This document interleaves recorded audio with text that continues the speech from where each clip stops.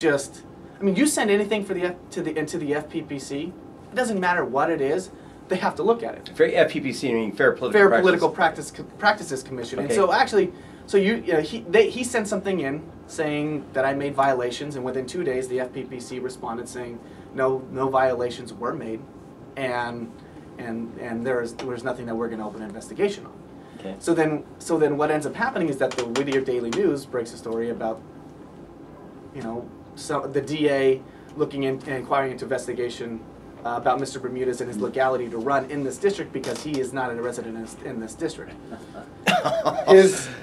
Welcome to the summer of love. Right.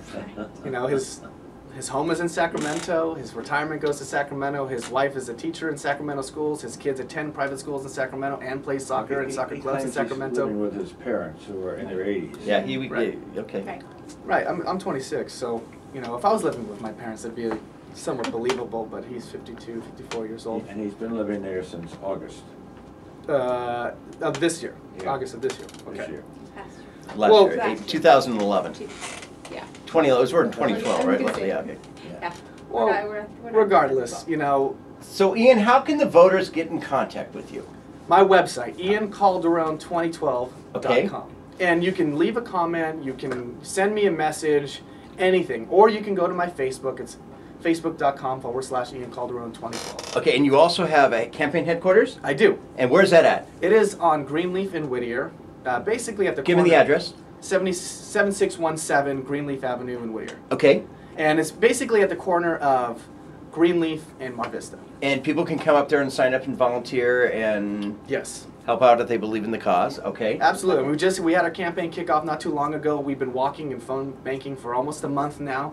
We've contacted a lot of people. We're getting a very high percentage in terms of yes rates. And I am out there walking in the community. And if you follow me on Twitter and on Facebook, you can see the pictures and different videos that we post from when I walk. I was very proud recently, and my mom came out and walked precincts with me, and that It's kind of the family tradition. It is. 1982 when my dad ran for the assembly.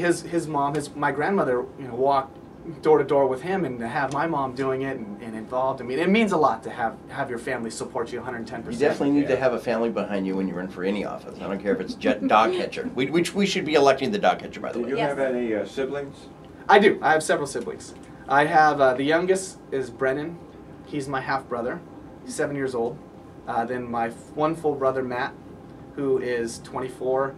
Then I have a stepbrother Stephen. He is 27, just turned 27.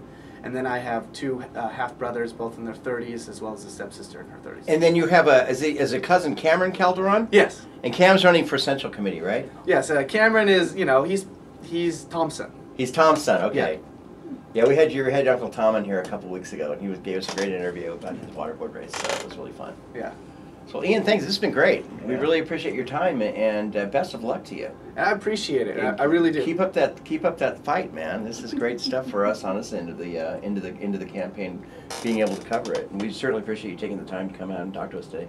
Thank you. I appreciate it, Randy. Thanks so much. All right. Good luck to you. That's all.